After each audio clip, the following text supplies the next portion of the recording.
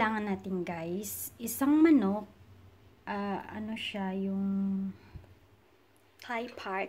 Isa lang lulutuin ko kasi ako lang naman yung kakain.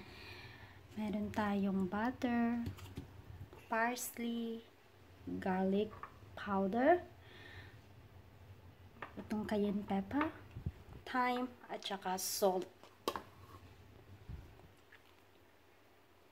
Bago natin i-marinate itong manok, i-cut muna natin dito para pumasok yung ingredients. At ko yung manok dyan. Ngayon, maglalagay ako ng salt. Irarab natin itong salt dito sa manok.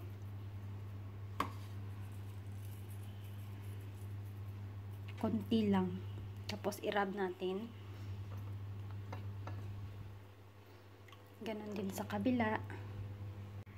Maglagay din tayo sa kabila.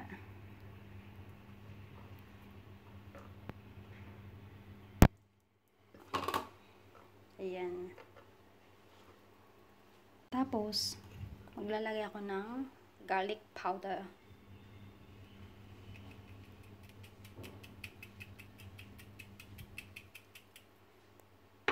I-rub natin.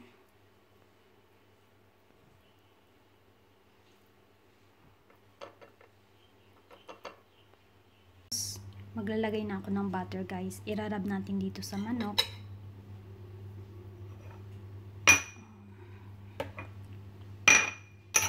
Kuha tayo ng butter. Tapos i-rub natin dito sa manok.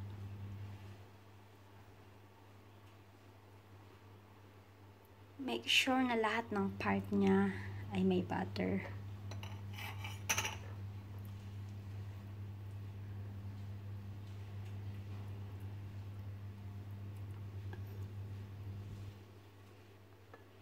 Ganon din sa kabila.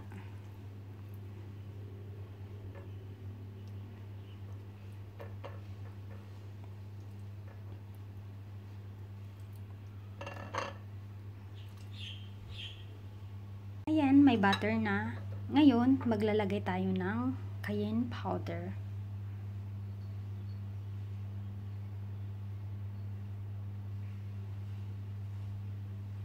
Tapos, i-rub din natin.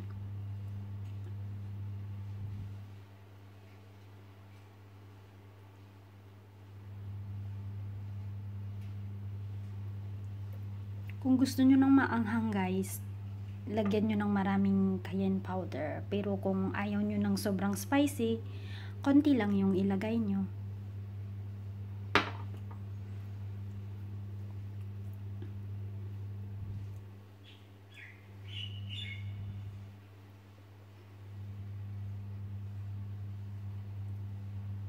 Ngayon, ilalagay naman natin itong thyme.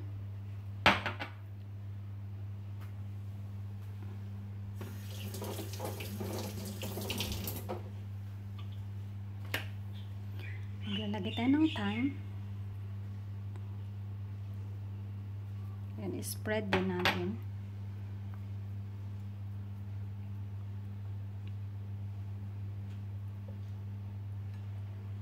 Yan siya.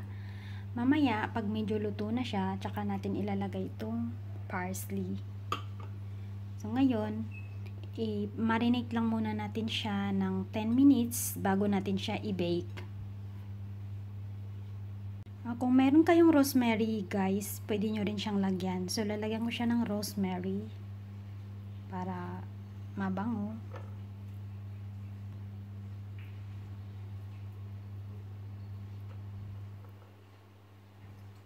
Yan, pabayaan lang natin. So, after 10 minutes, i-bake na natin siya guys. Ilagay natin dito sa oven. Ayan, ilalagay ko siya sa oven for 25 to 30 minutes. Hanggang sa maging brown na siya at lalabas yung juice niya.